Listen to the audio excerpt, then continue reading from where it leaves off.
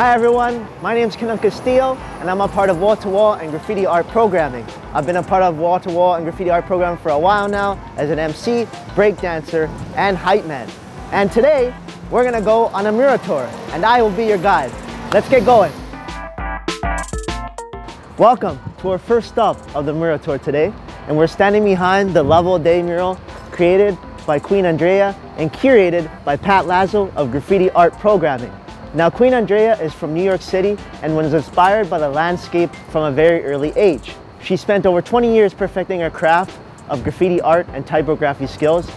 Now, she is one of the most notable graffiti artists in the world and has developed her own unique style, which led to the creation of the Level Day mural. Welcome to our second location of today's mural tour, the Sundogs mural.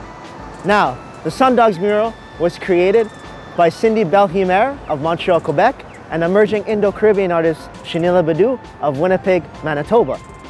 Walk this way. Now, as the saying goes, teamwork is the dream work. And with this project right here, it was very collaborative between these two artists. Shanila took inspiration of her hometown of Winnipeg and took things like memories, feelings, emotions, and experiences, and then Cindy took that and made it into patterns, textures, and gradients, and created what is now the Sundogs mural. And we made it to our third location on our mural tour today, and we're standing at the Forks Parkade. And these murals are representing the four elements: earth, water, fire, and air. And they are done by artists Berto and Nestle of Toronto, Ontario. And welcome to our fourth location here at the Wall-to-Wall mural tour. And we're standing behind the mural, Imagine Lines of Movement and Spaces of Rest along Colony Creek. Now, this painting was made by Dee Barzi, an Ojibwe artist from Winnipeg, Manitoba.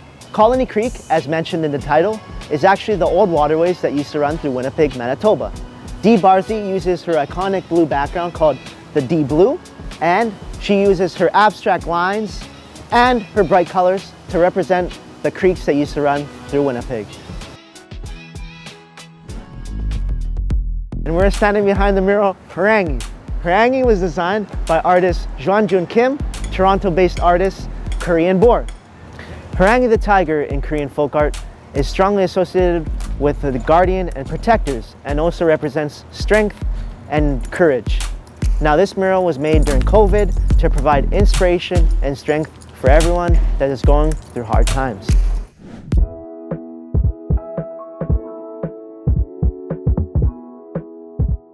And welcome to our very last stop of the mural tour today.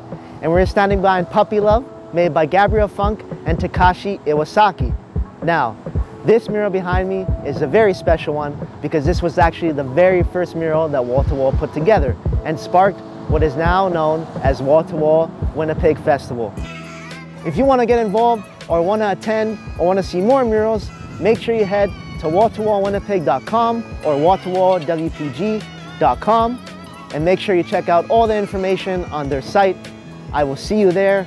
Thank you for attending today's mural tour. I'm Kenneth Castillo. Have yourself a lovely day.